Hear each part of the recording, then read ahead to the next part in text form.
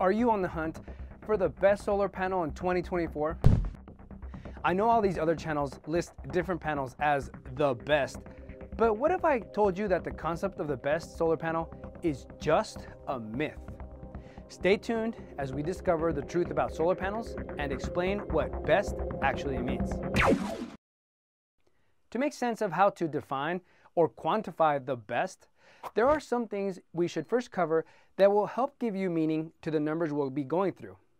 Simply claiming which panels are better or best would be a disservice and a waste of your time.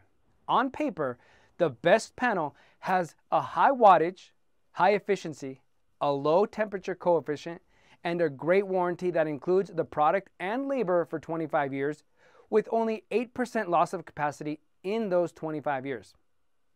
Like how LeBron James is the best on paper, but Michael Jordan is actually the GOAT in the real world. So let's break down that paper rating. The panel wattage is like your car's horsepower. Both wattage and horsepower are seen as the potential of your car or solar panel to make output. But don't be fooled by a high wattage panel being great simply because of that wattage. In recent years, solar panel manufacturers have gotten in the habit of merely making solar panels considerably bigger in order to increase their wattage, which really puts a damper on things if you have limited roof space. The next metric we'll cover is efficiency. This metric measures how much sunlight the panel can take in through wattage capacity and ultimately turn into electricity.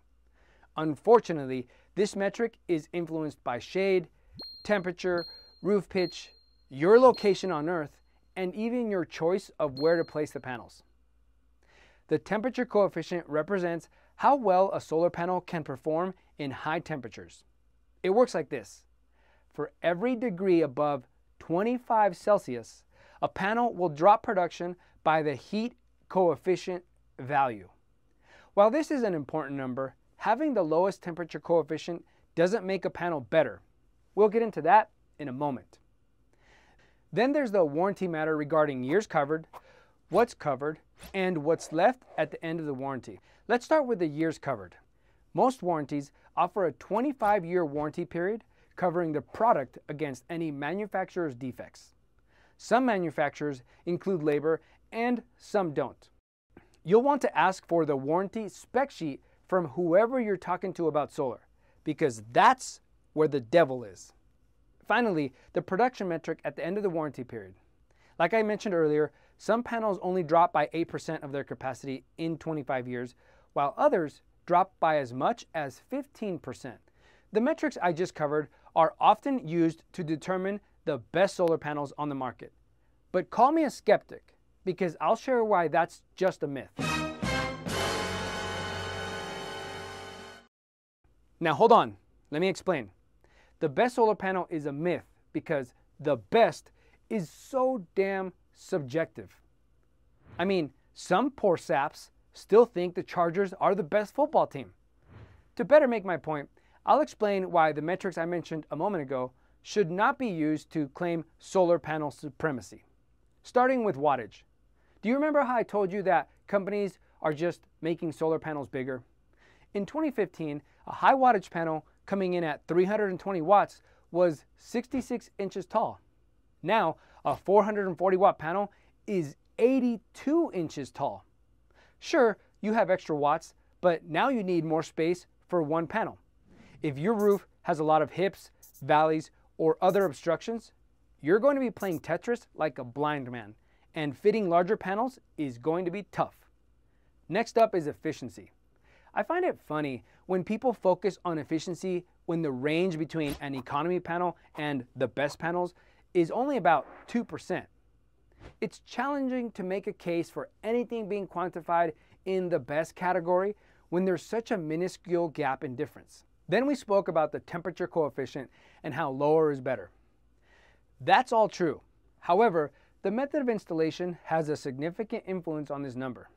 Say you install the best panel with a low temperature coefficient, but you install it with a very low profile and skirts all around the panels so they look sleek. Well, You just inhibited airflow, and those panels will cook on a hot summer's day, which means that the hotter they get, the less efficient they are. Compare that to an economy panel installed on a roof with ample clearance underneath and no obstructions for airflow, which helps keep the panel cooler and more efficient. Now that brings us to warranty. I have to be honest and tell you that warranty claims from panel manufacturers are a crock of Yeah, I said it. Let me add insult to injury and look you in the eyes when I say this. Solar panel warranties are simply a marketing gimmick. Here's what no other video says about the warranty and why I believe it's hogwash. Number one, the installer will tell you in the contract that it's your responsibility to alert them of any faults, even when they include monitoring in their agreement with a production guarantee. If the panel isn't performing as it should, it's on you to know about it and alert the installer. Second, even if you notice a fault and bring it to the installer's attention, it's up to them whether or not they'll do anything about it. We've had customers call us to light a fire under their installer because they were being ignored, even when panels performed well below warranty limits. This is because the installer loses money when sending out a technician. Now, I know that's not your problem, but it is. It's your problem because the best solar panel warranty is worth less than the Russian ruble if the installer blows you off. Case in point, I started my solar career at a company that has now been in business for over 85 years and seems to have an excellent reputation, and even they have a hard time responding to service calls in a way that makes people feel cared for. So if you think simply because the best solar panel has glowing metrics and you'll be fine, think again. If the best solar panel is all a myth, what should you look out for when buying a solar panel system? Getting the best solar panel on the market has significantly less to do with what's on paper and more to do with you.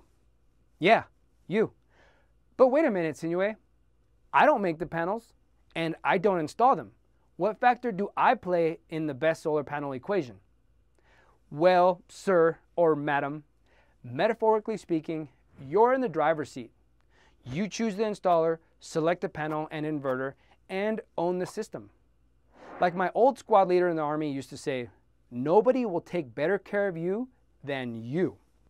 Let me give you an example. I only buy Honda or Toyota because I believe they make the best cars. I think that because they offer excellent warranties, workmanship, and reliability scores. But just because of those qualifiers doesn't mean I can drive it without checking fluids, changing the oil, or even checking my tire pressure regularly. The vehicle's qualities do not absolve me of responsible and active ownership by any means. Otherwise, my beautiful Honda Odyssey, yeah, real men drive minivans, will leave me stranded on the side of the road and the warranty won't be worth a thing. With regards to solar panels, here's what that means. The solar installer doesn't care if your system isn't producing. They already got paid. It's solely up to you to be aware of system performance by being aware if there are any issues, be it from the panels or the inverter. I made a whole video on monitoring here, and I really think you should check it out, because if it isn't producing the power it should be due to some fault that goes unnoticed, it doesn't matter if you have the best solar panel installed. The lowest cost Chinese-made panel that produces electricity is much better than the newest panel suffering some issues that reduce or prevent electricity generation. Then there's your roof in the whole equation. Suppose you have ample space with open access to sunlight. In that case, you may care less about efficiency, wattage, and other metrics if you can make up those losses with additional panels and save yourself several $1,000s you'd otherwise spend on the best solar panels. This is especially true if you don't think you'll be in the house for 25 years of the solar panel warranty lifetime. And finally, there's the method of buying solar, which I think plays a huge role in getting the best solar panels.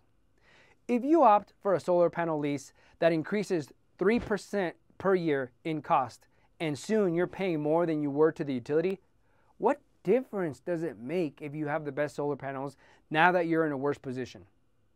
In other words, how you buy your solar panels can make even the economy panels the best panels for you. So, like I mentioned earlier in the video, most of these other YouTube channels are throwing paper metrics at you to make their case, but that's all superficial. Those things don't make for the best solar panels. You do.